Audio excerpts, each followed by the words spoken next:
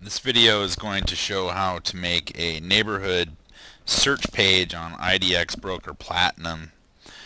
First thing you need to do is create a page of listings, and you do that under Preferences and Saved Links. Manage if you want to go to ones you've already created and create a new one. That's what we're going to do. We're going to use the advanced search. That gives us the ability to search communities and developments, areas, however they classify it. We're going to do a residential search. We want to put all of the listings, different property types on there. This particular client is working in Henderson, and for this page we're going to go ahead and look for the community of Anthem. We're going to create a page full of listings, so I want to show all listings, so I just kind of put 0 to a really big number. And results per page I like a lot, but whatever. And newest listings, this way the newest ones show up on top. So depending on the MLS, they're going to show you all kinds of different ways of kind of putting the so we see here at this MLS we have community name, so we'll search for Anthem, and there it is. So good. Select that, and next step. So now we're going to actually create a page of all listings in Anthem, in the Anthem community of Henderson. And I'm just going to go ahead and call this Anthem neighborhood Henderson, Nevada. And you can put in some meta tag also, which I don't have that handy, but okay. So now here's the part where we're gonna kind of customize it a little bit. This is the subheader, so this is gonna show up above the listings on that page.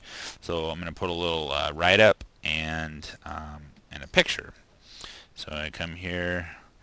I already have the text, and pop it in there, and I kind of borrowed some of this text, some of the quotes from or not some of the quotes, but some of the verbiage from this site here.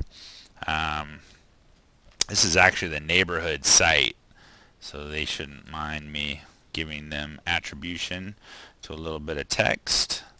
Wikipedia is real good. I would never take anything from another agent's site, or never take any content without giving credit either. That's called stealing.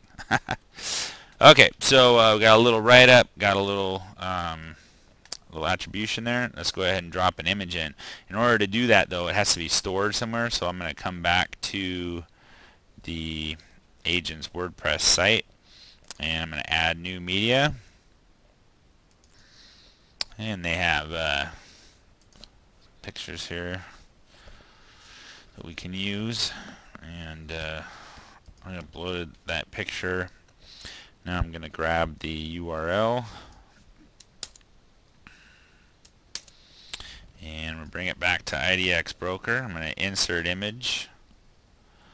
Image URL goes here. Description is Anthem, Nevada. And appearance, I want to go ahead and align it right. I want the dimension to be 400 wide. That's just me. You could change that to whatever. I put a little horizontal space. I like about 20 pixels of space and a 5 pixel border. And I don't want any margin on the right, just on the left. And instead of a black border, I want it to be a nice gray color. So I'm going to insert that. And there you go. I'm also going to go ahead and bold the word Anthem there. Okay. So that is that. So I'm going to go ahead and save and manage my links. And then the page will look something like this. I'm going to style it up a little bit more. And if you, my site's doing too much, so I can't. It's not loading. But anyway, you scroll down, you see all the listings for Sun City Anthem, and you got yourself a neighborhood page. FYI, I'm also going to go ahead and put a H1 tag at the top of that content.